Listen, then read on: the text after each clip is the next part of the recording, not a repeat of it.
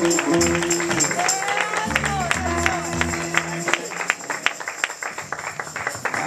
service, I want the organ and the guitar to get together on that song. I've been singing it for about 8-9 years. Amen. Amen. Y'all may be seated. In the name of Jesus Christ, the one true God, eternal, the Lord who made the worlds, I do greet you in that matchless name. Again, the Bible teaches he was in the world and the world was made by him. So we see by divine creation that Jesus is the Father of all creation and the Lord who made the world. We thank God for him. We thank God for his testimony. We thank God for bringing us out of darkness into the marvelous light. We might reflect the glory of God to a lost and to a dying world. I would like for you to turn to 2 Timothy chapter 4. And we also honor all the preachers of the gospel in your respective places. Honor to whom honor is due. Saints of the Most High God. Chapter 4 from verse 5. But watch thou in all things, endure afflictions, do the work of an evangelist, make full proof of thy ministry. Watch thou in all things, not in some things, in all things.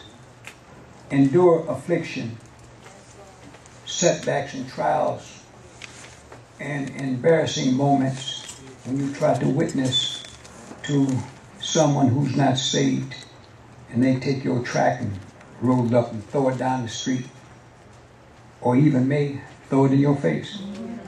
You have to do the work that you are called to do. And this requires, again, a committed life. Y'all hear me? I ain't going to be here long tonight. You hear me? You've got to have a commitment to God. Now, we're dealing tonight with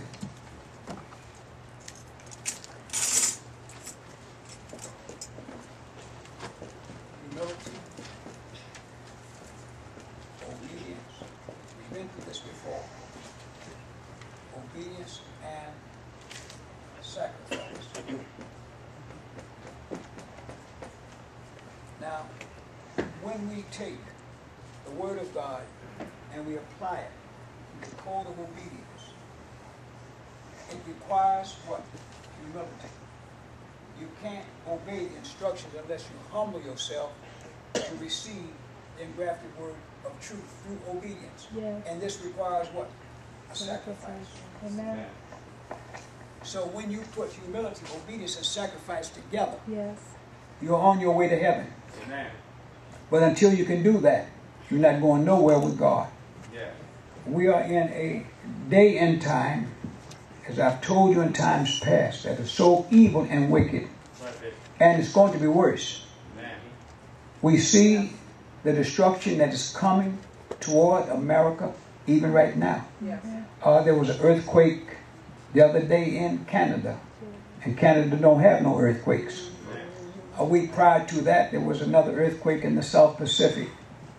And the condition in the Gulf of Mexico is still in evidence. All erupting from the ocean floor, and they're still trying to get a handle on it. And now they say a hurricane is heading in that direction. It's on the news tonight. Now, if that hurricane does magnify, it's a tropical storm now, but if it magnifies into a hurricane, or even a strong tropical storm going toward that area, it's going to carry all that affected water into a further part of Florida and of Louisiana and Mississippi and Alabama, part of Alabama. So we have to understand that God is trying to get somebody's attention.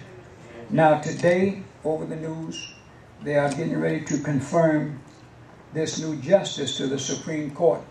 Her name is, I believe, Kogan or something. Kagan. Now, Obama has appointed 2 to the Supreme Court. Now, I want y'all to watch this. He's been president about a year and a half. He's appointed 2 justices to the High Court, Supreme Court. The 2 that he has appointed, would you believe, are lesbians? Now, he's only appointed 2 to the Supreme Court. Now, the Supreme Court is the highest law institution in America.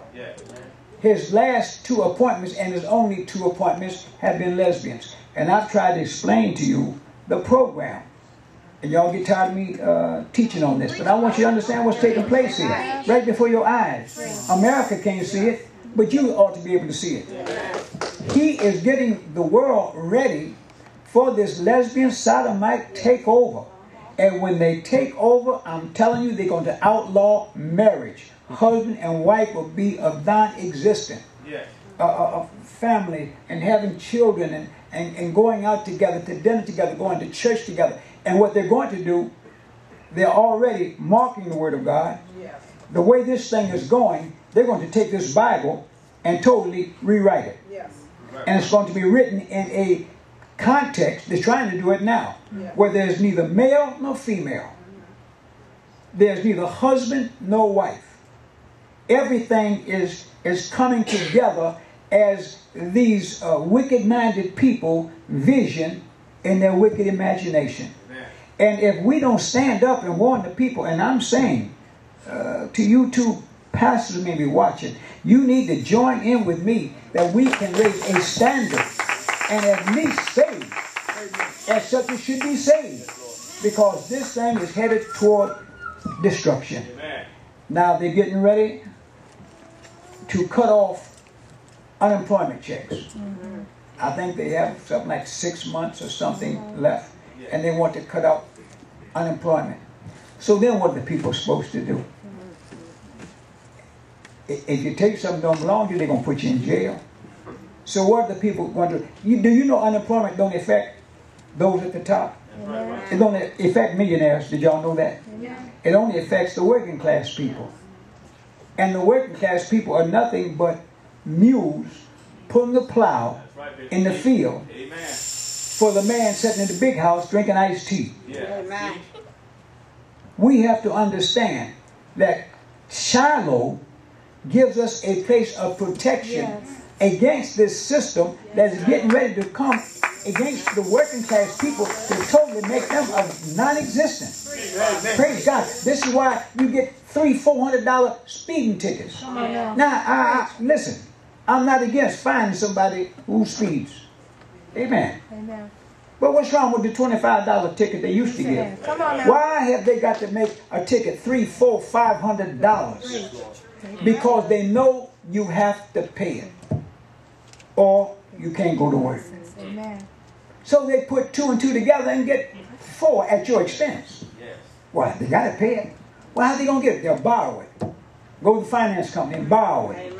Or beg somebody for it. This is exploitation at its highest esteem. And this is why I tell you, church, we have got to come together in the unity of one spirit.